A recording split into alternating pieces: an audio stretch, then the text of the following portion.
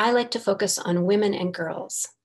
The lives and stories of women are underrepresented in traditional history, and children are also very rarely mentioned in formal histories. Both categories of people also are harder to find archaeologically. However, at Glenbow Ranch Provincial Park, we've been very fortunate to find several clues to these unseen histories. And tonight I will focus on several stories and try to bring them to life. Some of the examples that I'm going to talk about are featured in my new book, Alberta's Cornerstone, Archaeological Adventures in Glenbow Ranch Provincial Park. Other examples tonight refer to people that I just barely mention in the book, and tonight I'm going to give more detail about them. And some of the examples I've written about only in the Glenbow Ranch Park Foundation newsletter. And there I only ever have room for one photograph. So tonight I can show a lot more photographs about some of those people. And I have a new discovery to share that seems to tie tonight's story together with a nice big pink bow. The archaeological inspiration for the title is the fragment of the doll's face that you see in the picture. I'm going to start tonight's program by explaining the project that combines history and archaeology at Glenbow Ranch Provincial Park. Then I'm going to give several case studies of girls and women from Glenbow. And then at the end, of course, there'll be time to answer any questions that you might have. So to begin, let's set the stage for tonight's stories. Oh, that blinged. It doesn't want to advance my slide. There we go. So Glenbow Ranch Provincial Park. It's located between Calgary and Cochrane. And the stories that I cover tonight are encompassed in the full range of the park. So we're going to meet, let's see if this is going to work now when I try to advance my slide. Yes. Nellie Dixon, the spook. Gertrude Vanderhoof, the poor little rich girl. Now I realize the dot is outside the boundaries of today's Glenbow Ranch Provincial Park, but during her lifetime, that area was part of the Glenbow community, so she qualifies. Then we've got Gertrude de Laverne, Alberta's first female aviator. Marion Moody, Alberta's first graduate nurse. Blythe Copeman, Glenbow's Rose. Evelyn Edwards, the young heroine. Margaret Malloy, a little lost soul. And Floridora, a little girl who was an absolute doll. Now, how did all these women and girls come to be here? In 1883, the CPR reached Calgary. By the end of August, it was here at Glenbow. And you see on the map, Glenbow siding. You can see the water tank and the section house. And the name Glenbow comes from being in a glen by the bow. So it's quite a simple little name there. The CPR opened up the west to ranching and settlement and industry. And the railroad track ran beside a cliff of sandstone.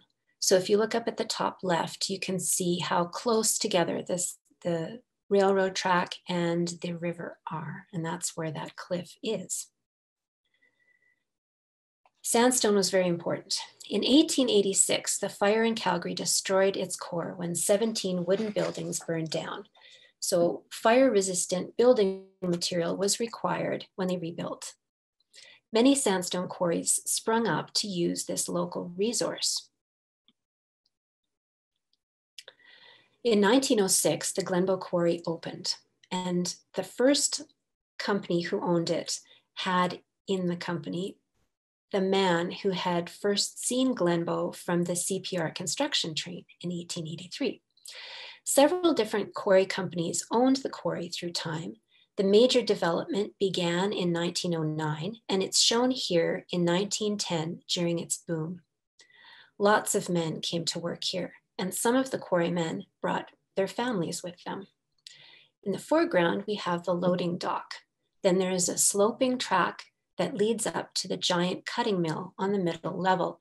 And this cutting mill was said to be the largest sandstone processing plant in Canada at the time. The sandstone cliffs are above and behind in the background, and it's a beautifully detailed image. It also illustrates that bias sometimes causes us to overlook the obvious. In the center of the image, we have a woman. Now, you might be surprised to find her here in the middle of an industrial site, but a few families lived at the middle level, on the same level as the cutting mill, just off frame to the right in this picture, farther along the landform.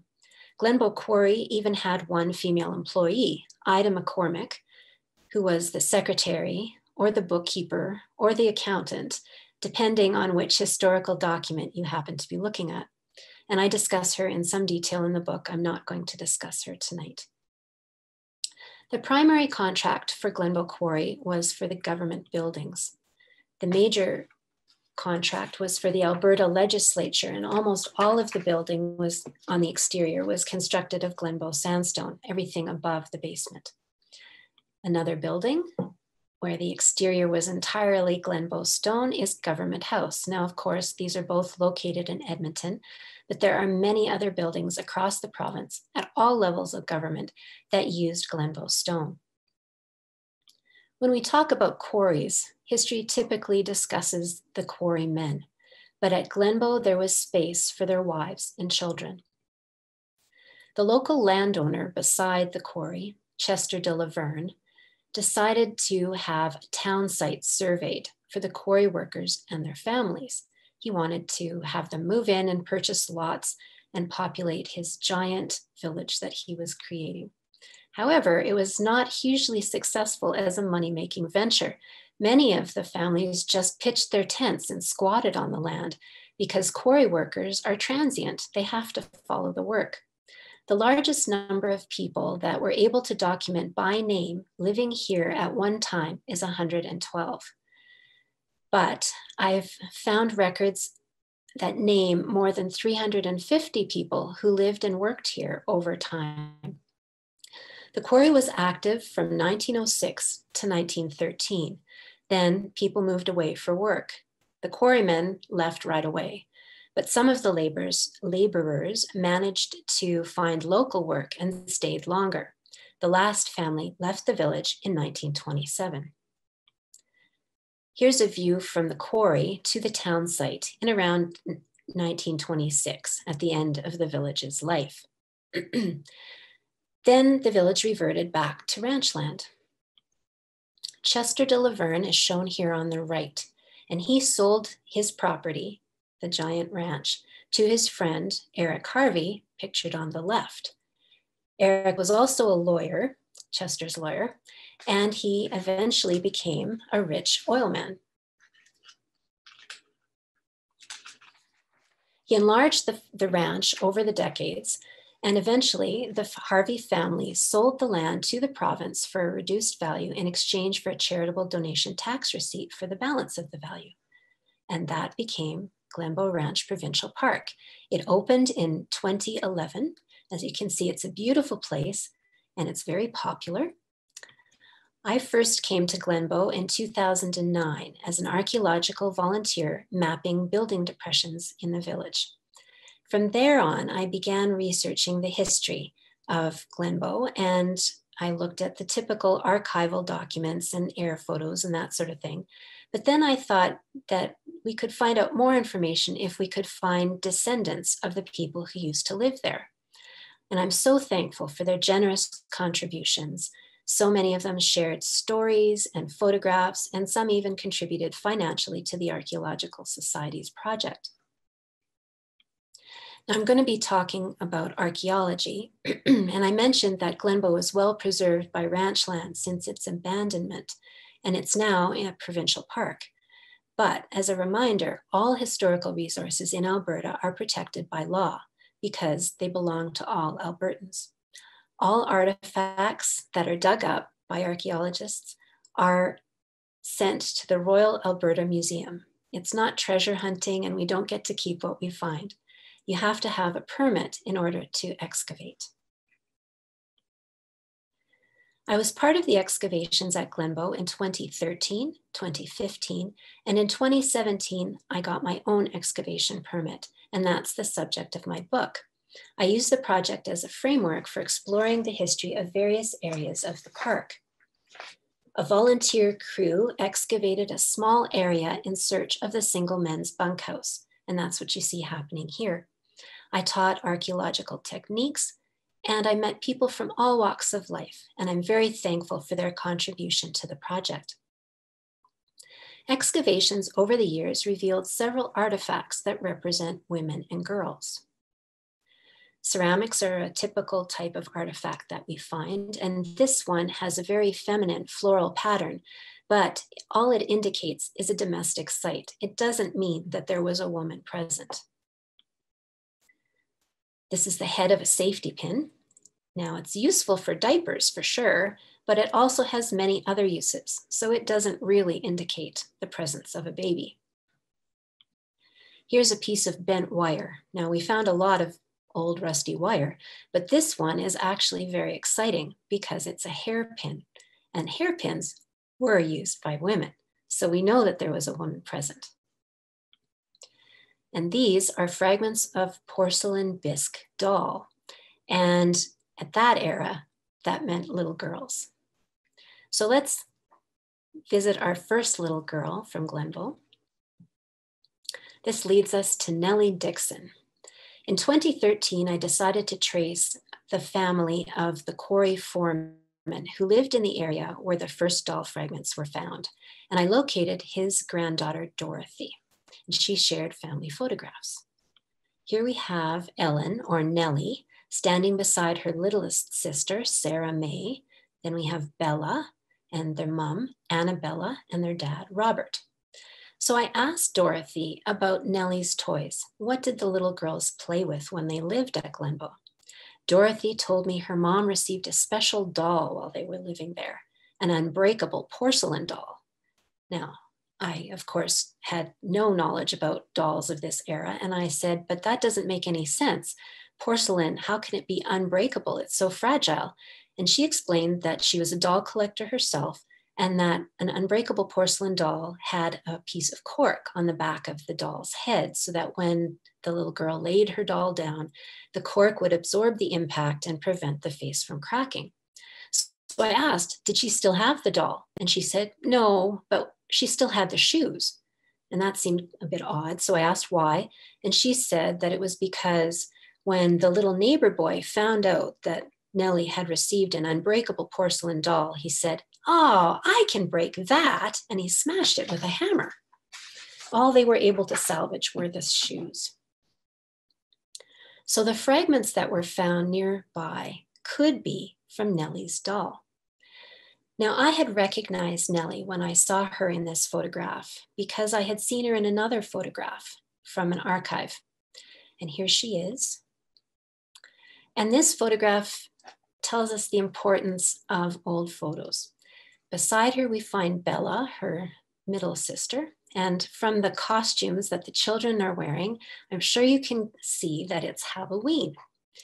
Now, I also recognized another little girl in this photograph, and her presence dated the photograph to 1911, and that's because I know when she was at Glenbow.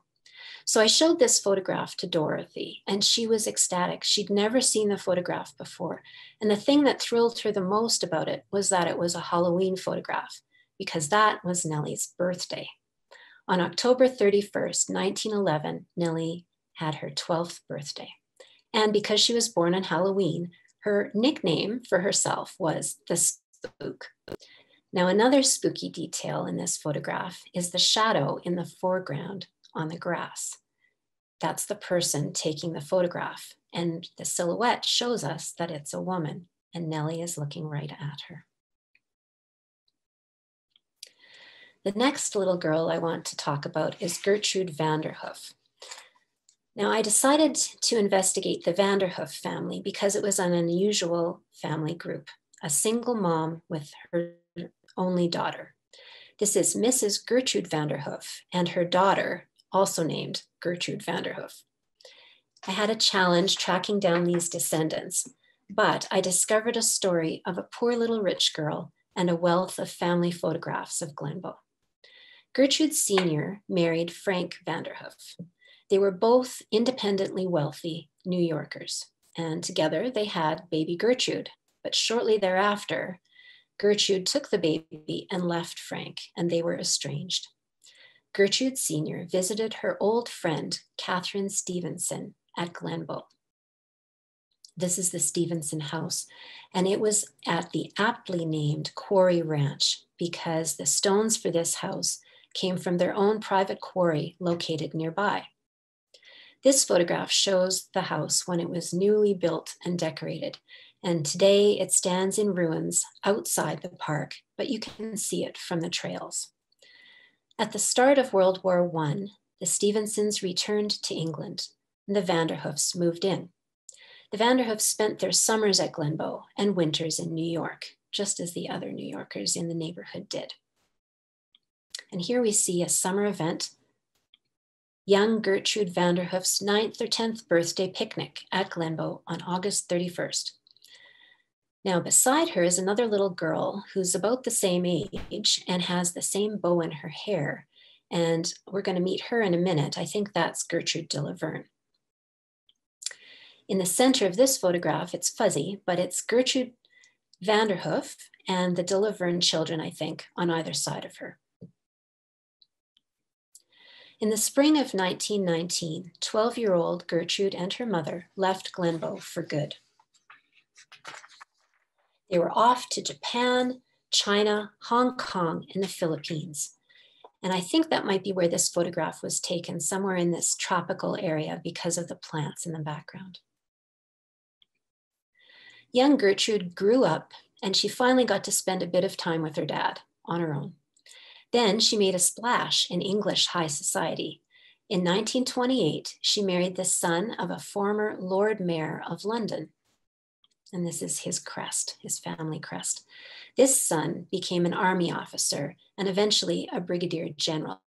Together they had a daughter, but unfortunately they had an unhappy marriage and young Gertrude divorced her army man. She later remarried in Nevada. Now both of these Gertrude Vanderhoofs had unhappy marriages and they used up the family fortune, but the wealth of photographs from Glenbow were passed down. And these photographs are the only known record of several buildings at Glenbow, including the elevator, the brick plant, and the interior of the Stevensons' house. And some of those photographs are in my book. A friend of Gertrude Vanderhoof was Gertrude de Laverne, and she belonged to Alberta's jet set. She was also born in New York. In 1909, at the age of 3, when she was 3, Gertrude, her dad, Chester de Laverne, bought the Glenbow Horse Ranch, and Gertrude spent most of the next decade in Glenbow. And as you recall, Chester de Laverne was the one who laid out the town site. She was raised on Glenbow's Millionaire Hill, and this was populated by the family and friends of the de Lavernes, and they each had their own mansions. And they would get together and play polo and go horse racing and throw each other fancy parties. When Gertrude was 13, Chester's business interests changed and the family moved into Calgary. Gertrude excelled at school, and the newspaper's social pages were filled with accounts of her attending dances and tea parties, and she was a member of drama societies and various clubs. That's her with her little brother. Now, Gertrude loved adventure. New Year's Day, 1927, found her and her mother in Fez, Morocco. From there, they motored through northern Africa to Algiers, eventually returning through France to New York and eventually Calgary. The intrepid Gertrude found a new passion later that year. When the Calgary Aero Club formed, she became an active member, and she spent all her time studying flight. She read airplane magazines and manuals, and even the fiction she read had to do with flying. She even took apart a second-hand automobile engine to see how it worked. And she had the full support of her dad. On the 7th of November, 1928, hundreds of people gathered at Calgary's aerodrome to witness Gertrude's initial solo flight. Of the candidates at the time, Gertrude achieved the highest grade on the flight exam for a private pilot's license, surpassing the other 8 pilots, all men. She was the first full-fledged private pilot in the club, and she got her license on the 8th of December, 1928. At the age of 22, she was the first female pilot in Alberta and the 3rd in all of Canada. Fearless Gertrude performed stunts at air shows, bursting special balloons with her propeller. She even changed clothes in mid-flight. She was also enterprising. She was the first editor and the publication manager of the club's magazine, and she was the aviation columnist for the Calgary Herald. She also learned how to fly gliders, and she became the secretary-treasurer of the local glider club. However, her dad's businesses suffered in the crash in the 1930s, and Gertrude's dream of earning a commercial pilot's license went up in smoke. In 1932, she married Reginald Tanner, and together they had 2 children and 5 grandchildren. Gertrude lived to be 91 years old, and she fondly recounted stories of her youth on the grasslands of Glenbow Ranch and in the skies above Calgary.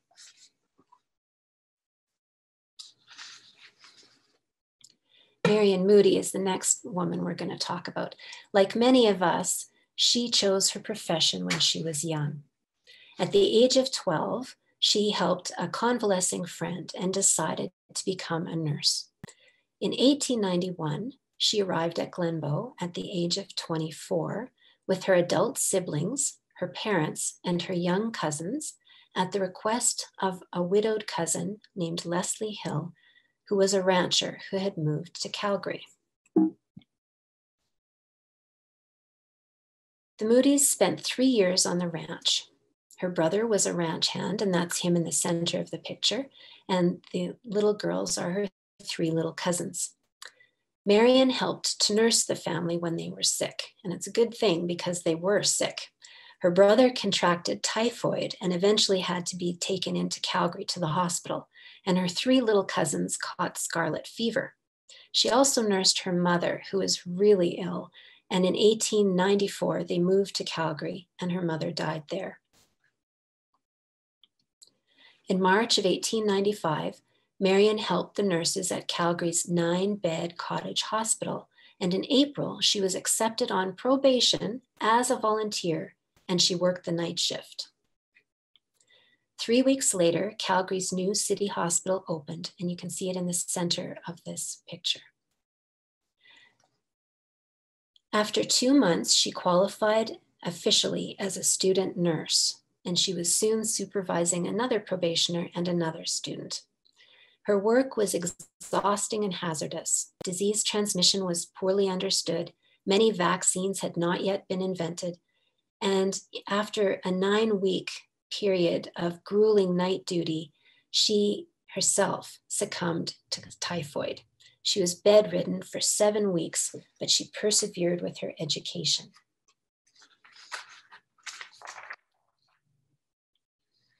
In 1898, she became Alberta's first graduate nurse. She spent the next few years traveling to patients, including the next Glenbow female that we'll meet in a moment. People had high expectations of her. She had to work in primitive conditions, and she received insufficient and sometimes non-existent pay. So eventually she moved and became the nurse at the hospital at Frank. There she was responsible for 8 hospital patients. She treated the outpatients. She administered anesthetic during surgeries. She filled in for the doctor when he was away. She cooked the patients' meals. She milked the cow, and she scrubbed the floor. Pretty arduous work. A couple of years later, she returned to Calgary and again became a private nurse in patients' homes. But even that was hard work, and sometimes she had to walk 8 miles a day. This took a toll on her, and she had to take a break from nursing for a few years.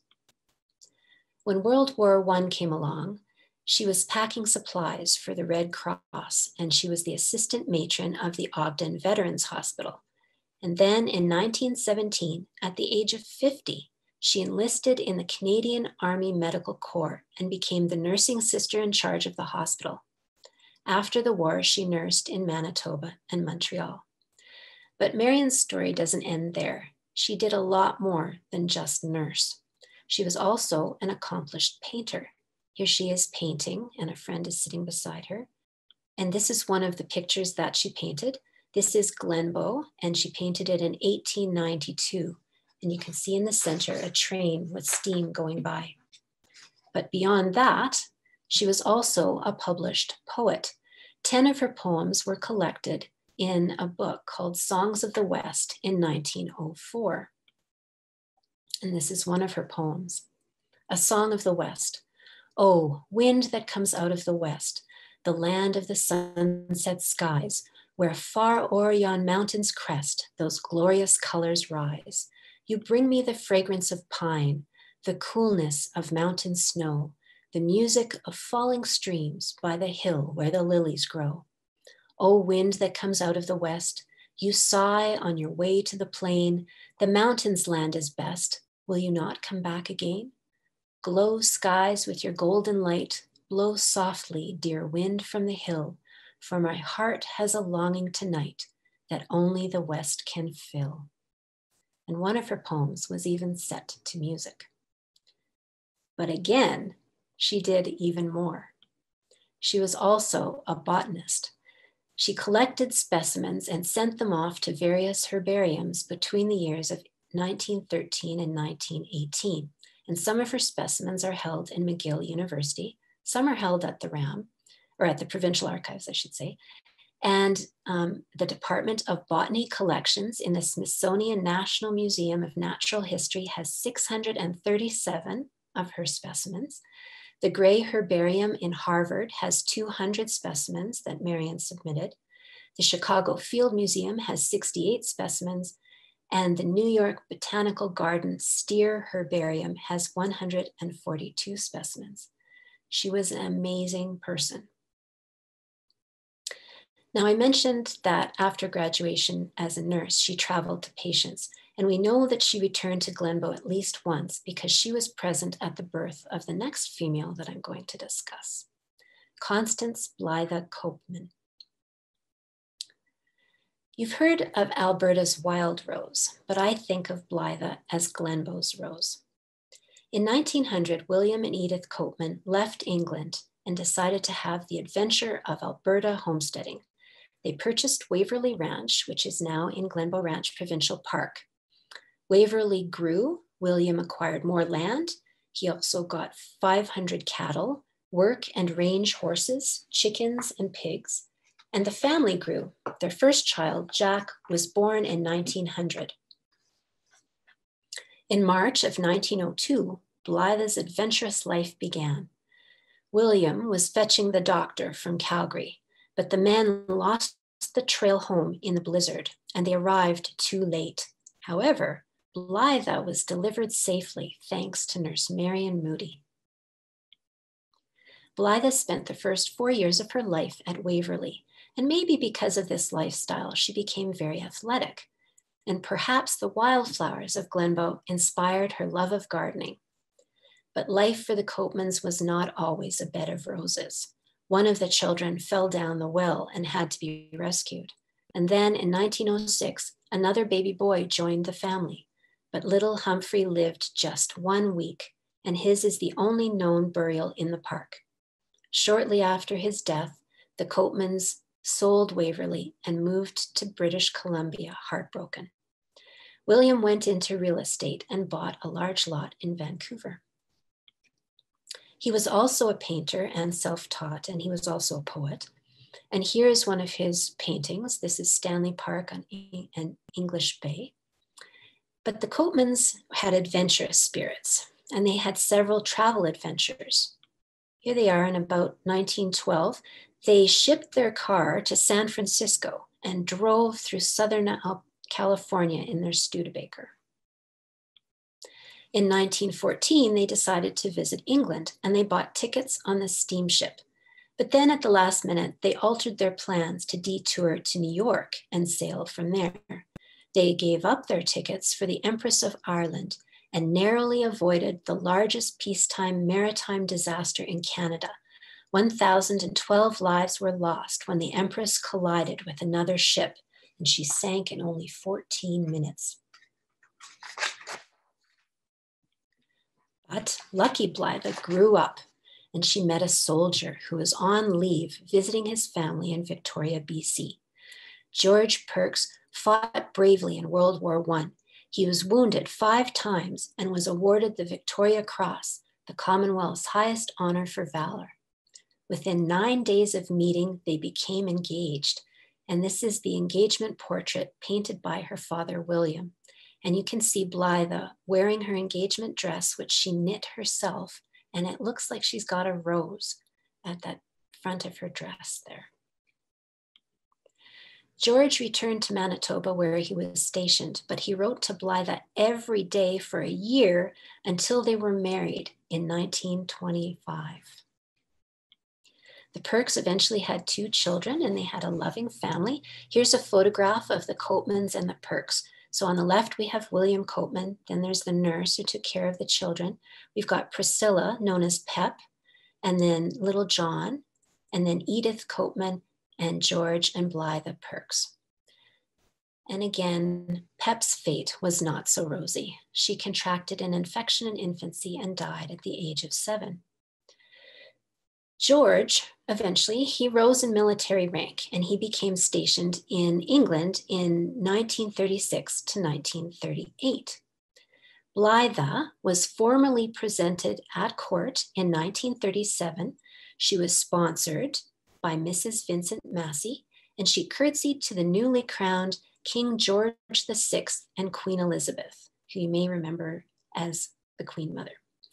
And this is another of William's paintings showing the outfit that Blythe wore to her court presentation.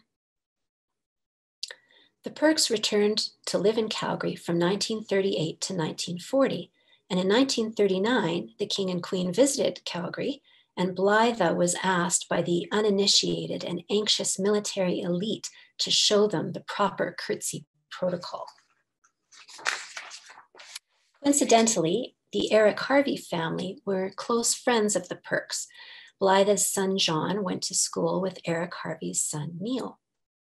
In World War II, George became a major general, and Blythe had to entertain all levels of society.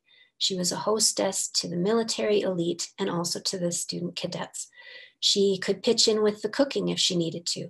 She knitted socks and she served in the military canteens, all for the war effort. After the war, they returned to Canada. George became a member of Parliament and the Minister of National Defense from 1957 to 1960. He was appointed Lieutenant Governor of BC in 1960, where he was until 1968. So Blythe became the chatelaine of Government House in Victoria, surrounded by beautiful gardens, and she welcomed many visitors to Government House, including the Queen Mother, the queen that she had been presented to. About this time, the Perkses visited Calgary for the Stampede. In 1968, Constance Blythe Perks was granted an honorary doctorate of law from the University of Victoria for using her abilities and powers of leadership to serve a wide variety of causes concerned with helping the sick and those in need. And that same year, 1968, a hybrid tea rose was named after her. And here she is with it, the Madame Blythe Perks Rose. It has medium-sized double flowers that are light apricot flushed with yellow and pink. When they retired, they moved to their Saanich home where they became avid gardeners or continued to be avid gardeners. Blythe was known as a good listener, someone who was egoless and ceaselessly positive with wit and good humor, a lovely Glenbow rose.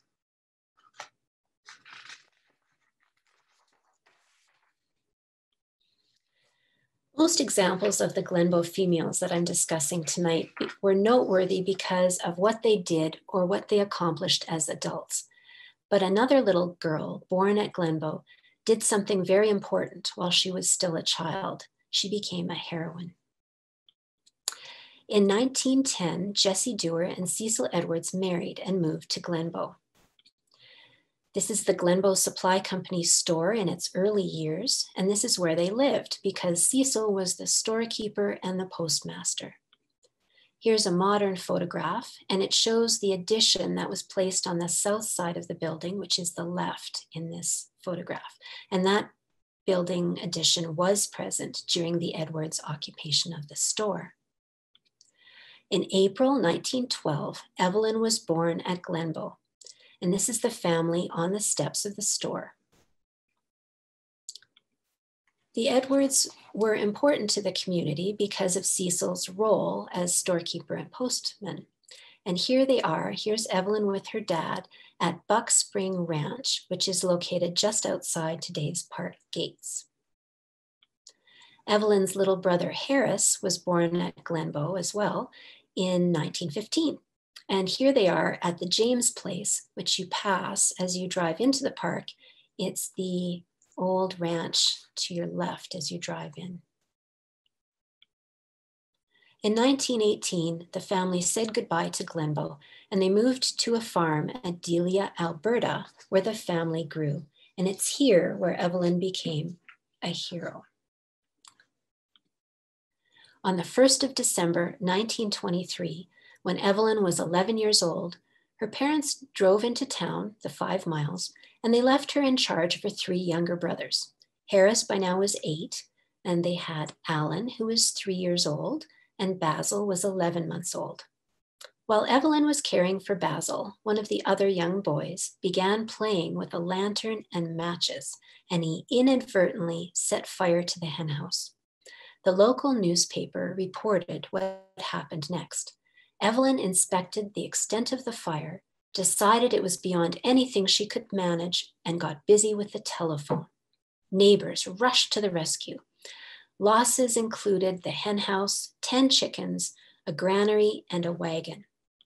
But Evelyn's pluck and presence of mind had saved the house, the barn, and the lives of her brothers, and the family was able to have a happy new year.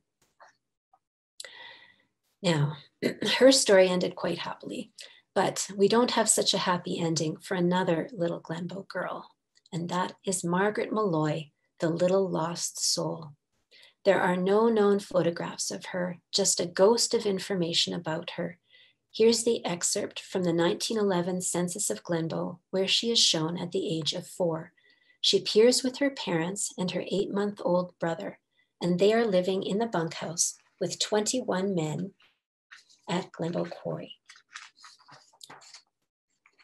Her father was the quarry foreman, and her parents ran the bunkhouse, or also known as the boarding house at that time. Now, I became interested in Margaret because of an unusual artifact that was found during my 2017 excavation at the bunkhouse site, and it's shown here circled in red. It's a broken piece of porcelain. It doesn't look like much. The volunteer who found it thought it was a chunk of a broken teacup. But when we turned it over and washed it off, voila, it brings us back to the beginning of tonight's story. It's a piece of a doll's face. Could this be the same doll as the other fragments found nearby in earlier excavations? Or is it a different doll? Was it Nellie Dixon's doll or Margaret Malloy's doll? All we have is a few fragments, and we don't know if they tie together. So I investigated Margaret's life to see if I could find a Malloy descendant who might know something about the doll. Maybe I would be as lucky as I had been with the Dixon family. But what I discovered was that Margaret never grew up to have children of her own. In 1912, she caught scarlet fever. She was sick for 6 days, and she died in Calgary's isolation hospital before her 5th birthday. She was buried in St. Mary's Cemetery in Calgary, and she was followed to the grave 2 weeks later by her baby brother, James. Sadly, the precise location of the burials has been lost over time. Eventually, I located a descendant of a sibling who had been born later, but no Glenbow stories had survived the tragedies.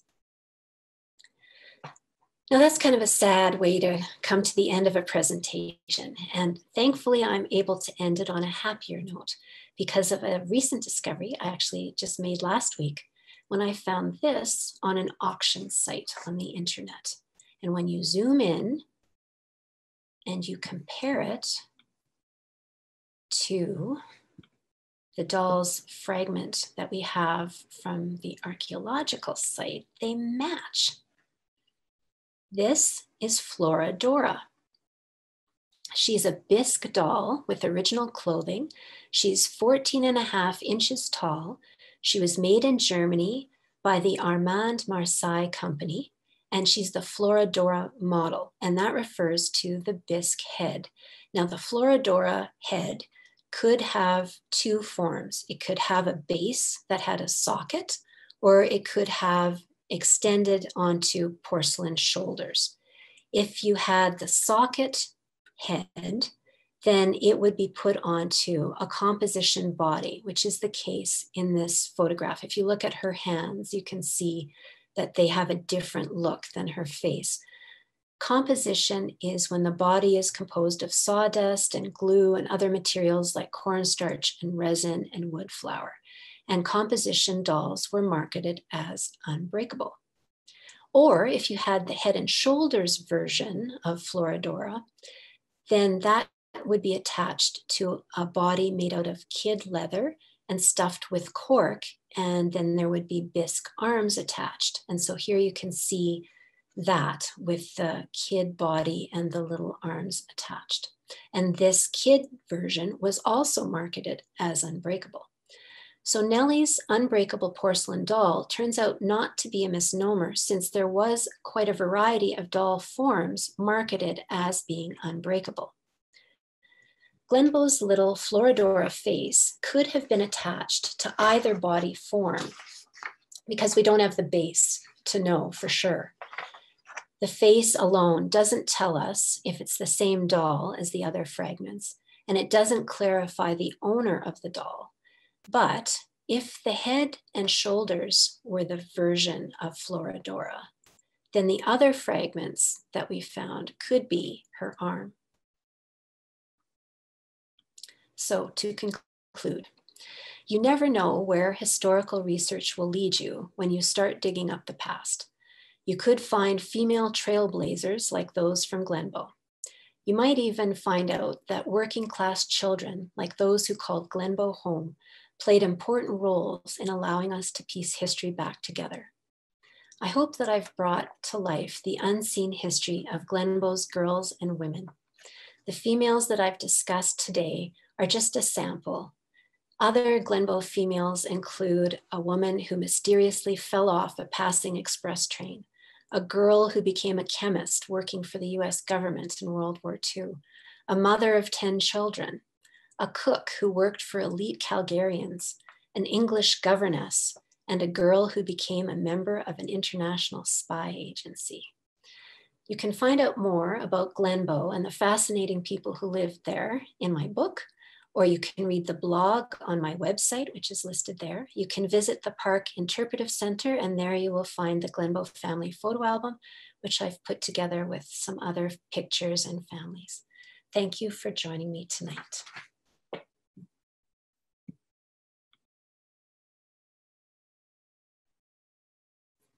Amazing, Shari. Thank you so much for sharing all of that information. It was such a wonderful presentation. I feel like I learned so much about the Glenbow Ranch women and girls that you shared, and it's just amazing. Thank you. Wow. At this point in time, we'd like to open the chat up to anyone who would like to ask any questions. There's already a few comments coming in saying, thank you, Shari, that was very interesting. What a thoughtful, well-woven set of stories. Thank you so much. Just lots of thank yous coming in. Excellent research, great presentation. Thank you. Shelly is saying, thank you, Shari. I've been looking forward to this presentation for weeks and it was amazing. And I agree, it was amazing. Thank you. Khalid says, outstanding. That was really interesting. So glad you're researching women and children.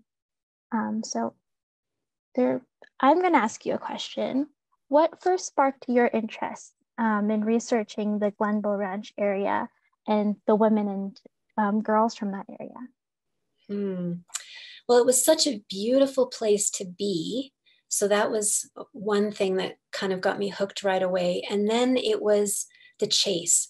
I started finding different kinds of documents. And when I exhausted the regular kind, I thought, well, surely there might be more out there, and started picking people to research.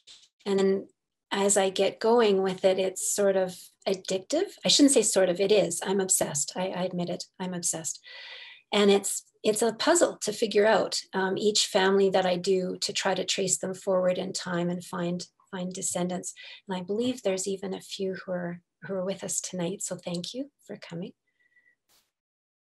It's amazing. Yes, thank you for those descendants whose Shari has shared your family stories. That's amazing. There's a question here in the chat. Are there future excavations planned at the ranch? Not as far as I know. You need such special circumstances to be able to excavate. You have to have special permits, and you have to have a special reason to excavate. So in our case, it was for research. Another reason would be for conservation. And if there was a threat to the park, then research would be done to assess what is being threatened. So most of the archaeology in the province is done by consulting companies in advance of some kind of development. Okay, that's very interesting. And can volunteers come and excavate after these companies start surveying the area, or? It depends on what the company's plan is. If they are relying on unpaid volunteers instead of paid staff. So it's dependent on whatever they do. There are all kinds of, travel vacations to England to go on excavations and things like that. I've always thought that would be neat, to go someplace where you stick your trowel in the ground and you find a Roman mosaic or something like that. Yeah, that is pretty cool. And actually someone asked in the chat, Shari, have you excavated any other parks in Calgary or Alberta? Yes, in Alberta. I only studied and worked in Alberta. My thought was that way I was safe from disease and violence, generally speaking. So I didn't go on exotic digs. I've worked at Headsmashed and the Tuscany development and Fort Calgary. That was an amazing experience to work at Fort Calgary before the latest buildings and development went up there. Do you have any interest in also researching and going through the histories of women from Fort Calgary as well? The way you have with the Glenbow Ranch? I haven't investigated that. I don't know much about that. I mean, I was there when we did do some excavations and saw the post holes of the original fort, and that was super cool. And I did at that time, it was the University of Calgary excavation there, and they did dig up a little tiny toy gun, which suggested that there had been a child present at some point, but I haven't done any research on it specifically. There's a comment here in the chat as well. Wendy said, we do well to remember the many pioneer children who died young of many causes and who have unmarked or even unknown graves, not just Indigenous kids. Modern media stories forget this important context. So, interesting point, yes. In the past, there was a very high mortality rate for young children and also for mothers giving birth. Today, there are so many, treatments and things for not only, giving birth itself, but afterwards. A lot of women died of complications, and there are cases of that happened at Glenbow and that I talked about in the book. Perfect. And then Sam in the chat says, looking forward to going to the Glenbow Ranch and seeing where my Charik, I think I'm pronouncing that maybe Share. incorrectly. Cherik, yeah, Cherik family once lived. Shout out to all other descendants. So, Yay! thanks, That's great. I'm so glad you came tonight, and yeah, contact me by email. Yeah, the Chericks are a story that are in the book too, and they're pretty cool, exciting family too. They had little boys when they were at the park, and that's why I didn't talk about them specifically today. But they were pretty amazing too. Yeah, if you want to learn more, please borrow Shari's book or purchase Shari's book. We have copies at the library. So,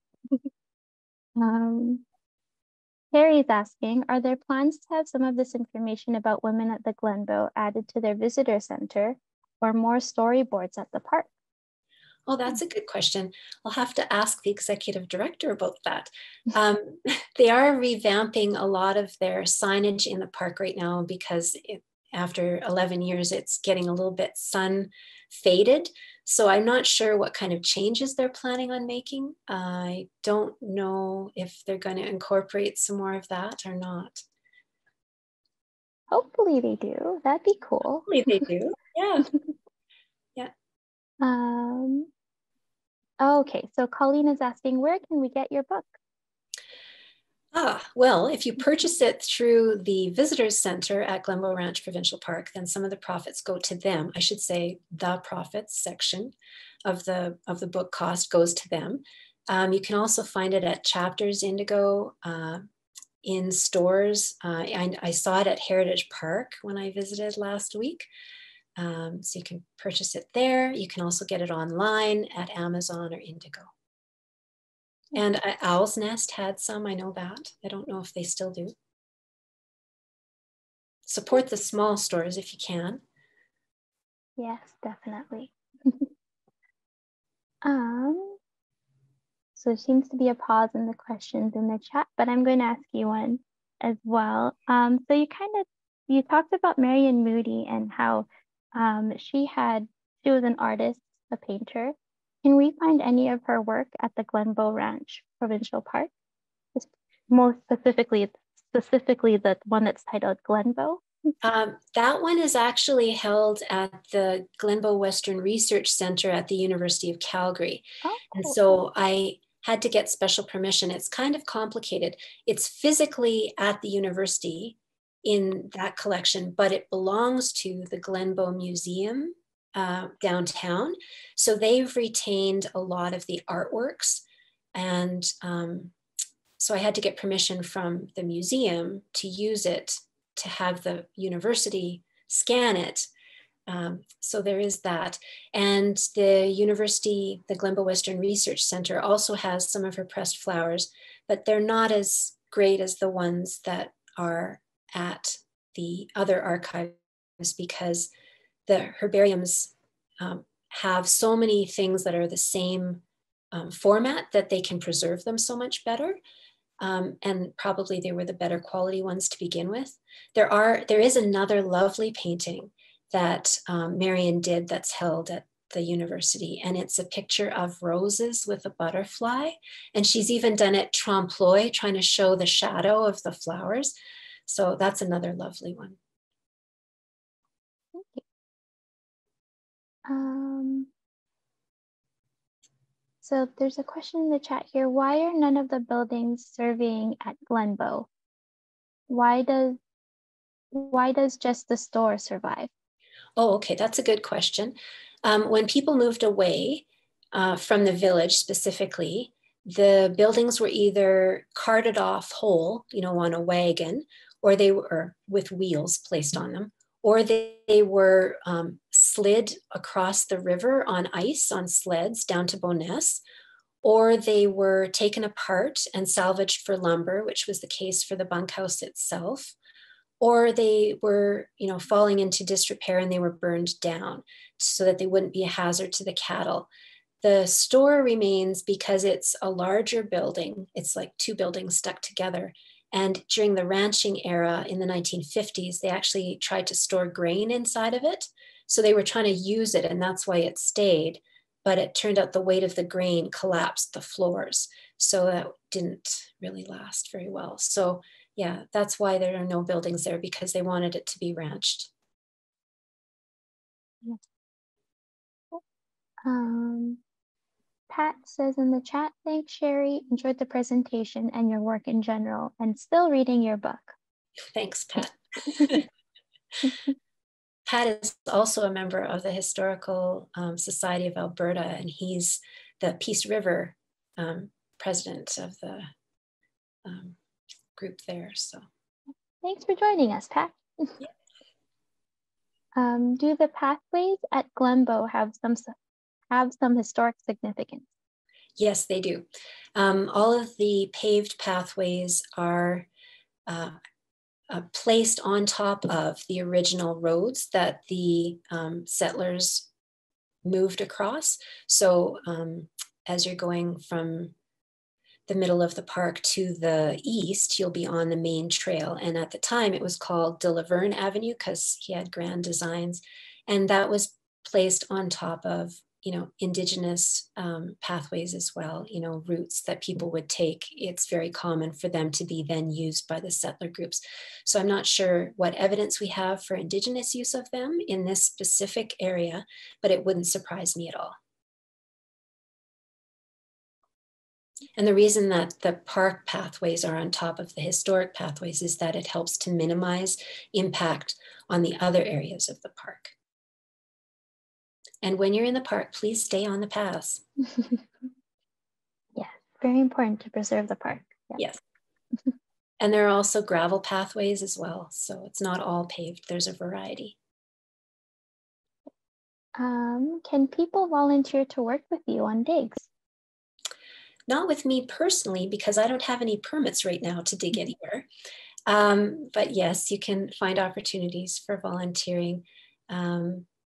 And the park itself, it would be thrilled to have you come and volunteer. There are all different kinds of activities you can do at the park. You can take care of bluebird boxes, doing surveys. You can deal with plants. You can guide tours. You can drive golf carts. You can, when you're guiding the tours, not for fun, there's no golfing there anymore. So there's lots of opportunities. They need people in the visitors center to keep it open on the weekends. So they'd be thrilled to have people come out and volunteer.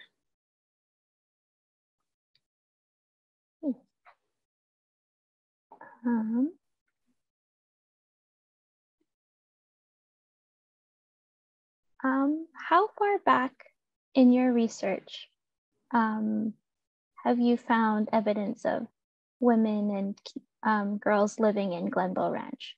Like, what's the earliest date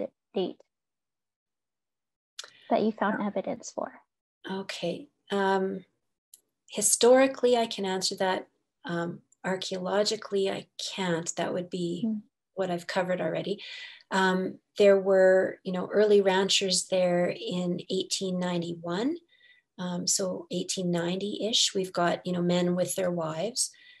So that's probably the earliest that specifically relates to women, but there were earlier ranches there. It's just, I don't have evidence of women being there.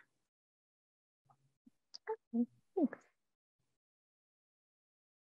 Does anyone else have any questions for Shari?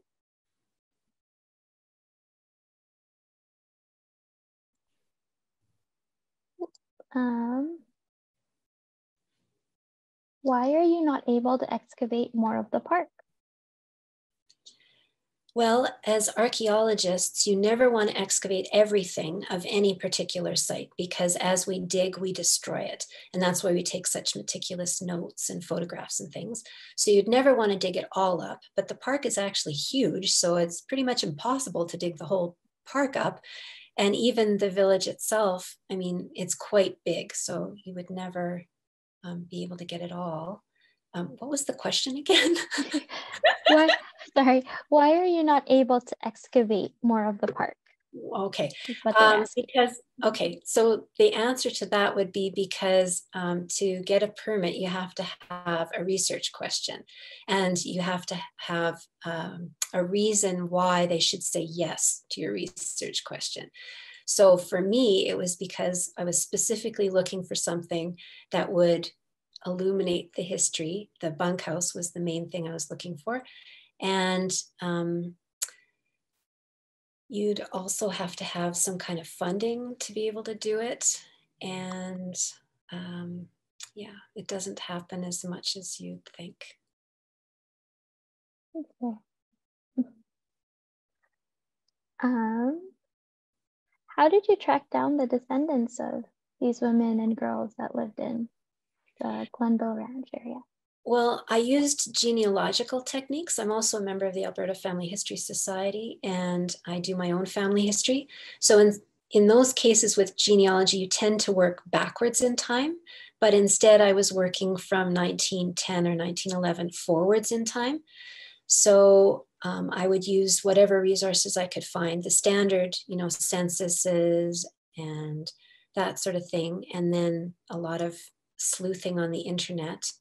I have one friend who told me I was, I forget what the word is, where you sort of sneakily search for people. I wasn't sneaky about it, but I was determined. So, and it's shocking how much information, how much personal information modern people leave lying around on the internet. I cannot tell you how careful you really should be, because not everybody is going to be after you for a nice reason like me. Protect your privacy.